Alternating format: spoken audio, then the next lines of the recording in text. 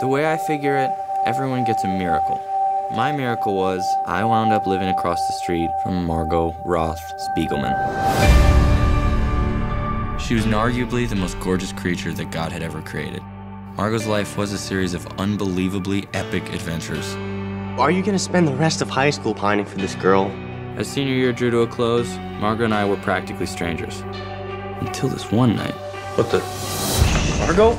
I need to borrow your car. What? I have 9 things I need to do tonight. Can't you just get your boyfriend to do it? Ex-boyfriend.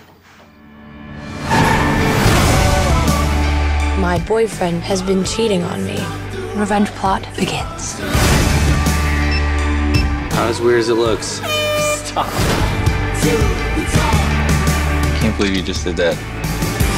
Take the picture, now. Okay, now that was fun. I can feel my heart beating in my chest.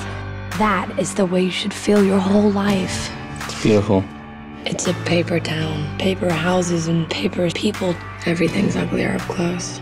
Not you. You think it's gonna be different in the morning? I really hope so. Margot always loved mysteries. Maybe she loved them so much, she became one. She's gone. When was the last time you saw Margot?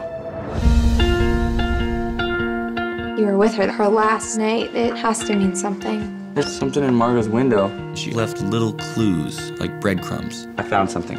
I think she's sending you a message. Come find me.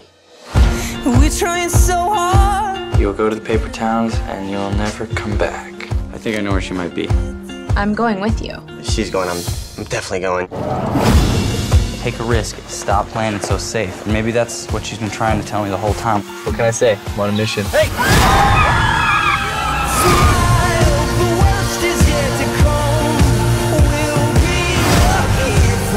You love her, right? Yeah, I do.